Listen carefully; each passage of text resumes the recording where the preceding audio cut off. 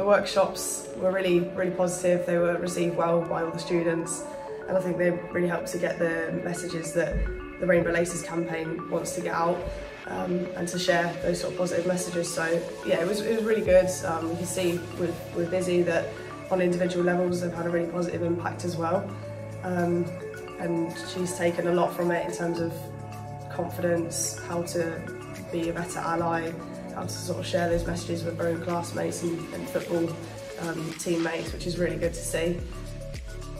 It was a really good session. I think you learn a lot about it from experience and stuff, and I think it helps with later life and learning about different people's feelings and stuff.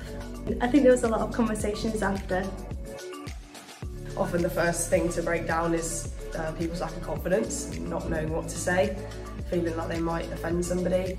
And I think from Izzy's point of view, she's been great in terms of helping start those conversations. She's found herself to be, starting that and feels more confident in doing it herself. So that's a really positive outcome. Often people don't tend to understand the impact of their language, some of the words and phrases that they use. So by including that within the workshop, it was quite good to open people's minds and say, here's other alternatives that you can use. How can you use pronouns, for example? How can you address a room with a more generic term rather than ladies and gentlemen or boys and girls, things like that. And it's not to say that you have to do those things, it's just to raise awareness really, and that's what the campaign's about.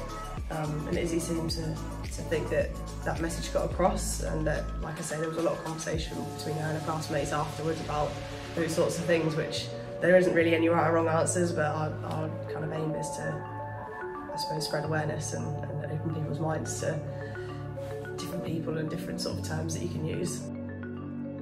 We partnered up with Rainbow Blades to run the workshops, which I think added a really good dimension to it. Obviously created more of a link to the football side of what the campaign's trying to achieve, and obviously they are Sheffield United's official supporters group, so to have them come down and support the messages that we were trying to get over, I thought that was really beneficial. And it was nice to see the kids sort of engaging and putting their Rainbow Laces in and asking what Rainbow Blades was about, and as I say, it just kind of adds to the whole day really.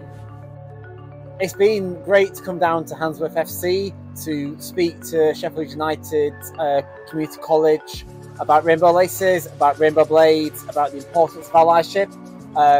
We've been out on the pitch as well doing keeper challenges to link in the vicious theme of Rainbow Laces, which is lace up to keep it up.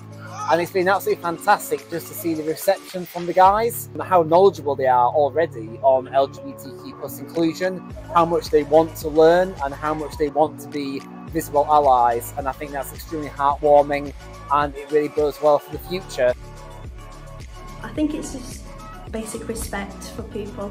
I think by holding these sessions, I think it gets the word out a lot for people, and it makes people feel more confident and inclusive in football sessions.